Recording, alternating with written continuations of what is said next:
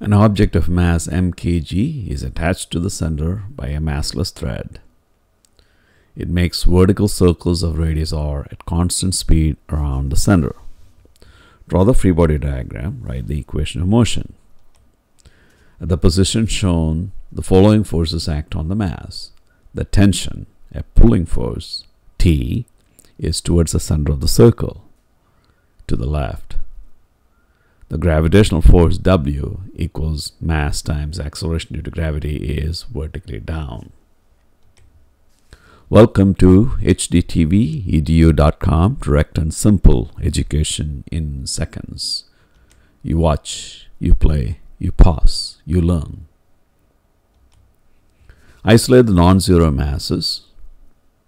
Define directions, positive x, positive y, negative y.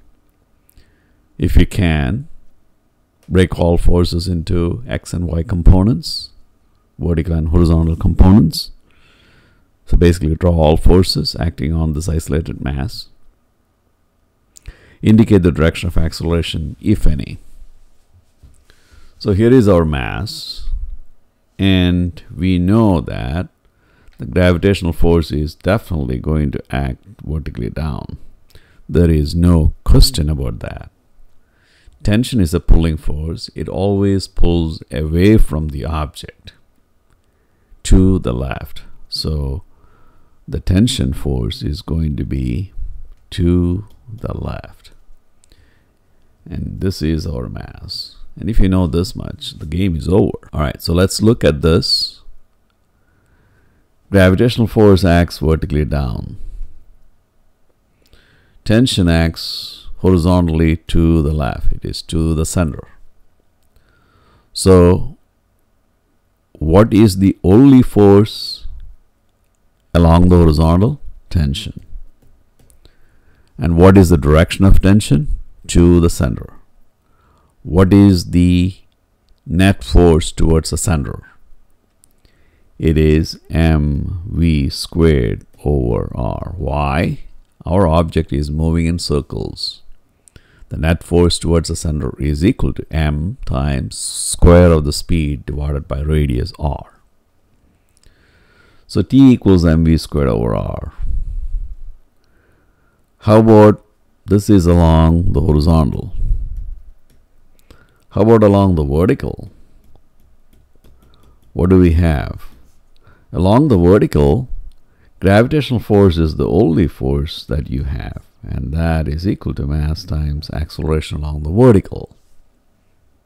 So may equals mg, or ay is equal to g, and that is the tangential acceleration. Tangential acceleration, the magnitude of the tangential acceleration at the position shown, it is just your acceleration due to gravity. What about acceleration along the horizontal? That's non-zero. It is to the left towards the center. What is the only force acting towards the center? Tension.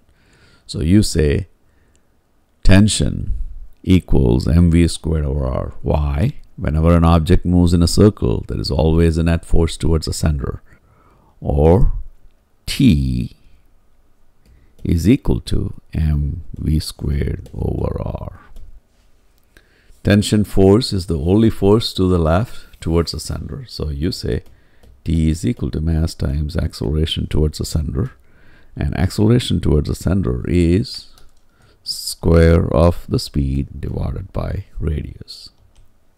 At the side along the vertical, gravitational force is the only force acting vertically down. The equation of motion is mg equals m times acceleration along the vertical. For an object moving in circles, the acceleration towards the center of the circle is called centripetal acceleration. All right, so we have net force by vector sum of components. Net force is equal to mass times acceleration. So net force along the horizontal, x, net force along x equals mass times acceleration along x.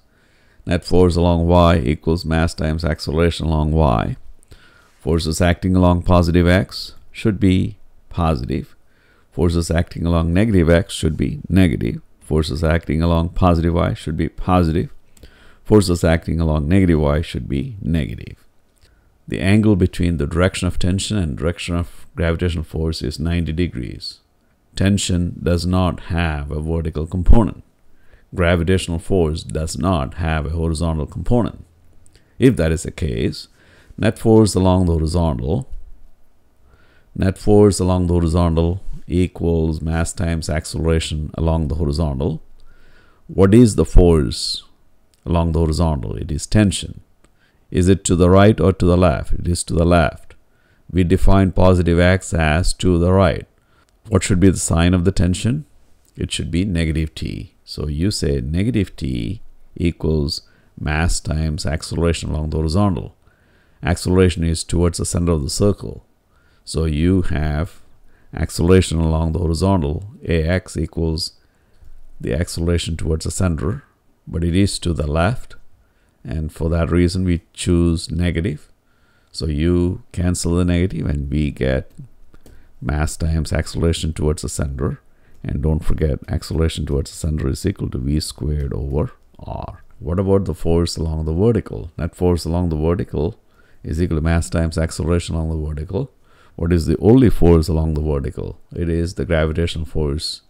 It is acting down, so it is negative mg, and that is equal to mass times acceleration along the vertical, or we get acceleration along the vertical equals negative g.